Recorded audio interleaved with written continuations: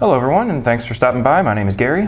And I'm Steve, and today we're going to talk about little checkboxes. If you're using Windows 7, you may have noticed that there are some checkboxes that sometimes show up when you're viewing lists of files. Right, and for some of you, I'm sure when you got your Windows 7 computer, this was already there, and for some it isn't.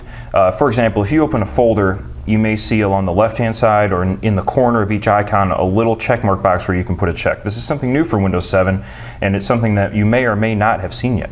Right, these little checkboxes are used for making selections. Now in the past, we've either used our Shift or maybe our Control key to select multiple files. With this new feature, you're able to actually put checkboxes, marked little checkboxes there to make your selections that way. The big advantage with this is, of course, if you've ever used the Control method or the Shift method, sometimes you forget to hold that key down and you lose your entire selection. This ensures that you won't. But on the other hand, if you really like the old way, well, we're going to show you how to enable and disable this feature. Let's turn to our computer and take a look. Okay, let's start out here by going to Start and clicking on Computer. We'll go ahead and double click on the C drive just to show you here that right now there are no checkboxes on these items. To go ahead and turn on the checkboxes in Windows 7, we're going to go to Organize, and we're going to go to Folder and Search Options. From here we'll go to the View tab. I'm going to scroll down a little bit here.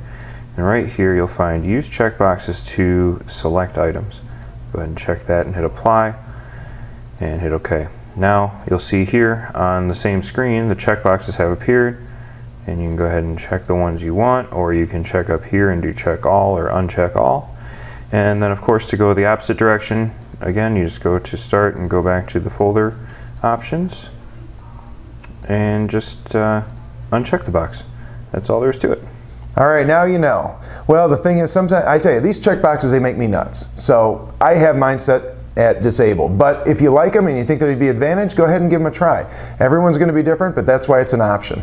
Yep, and as always, if you're watching this video on YouTube today, go ahead and stop by our website at www.worldstart.com. On the website there on the homepage, you can sign up for our Computer Tips newsletter, where we originally published these videos and a lot of other great tips.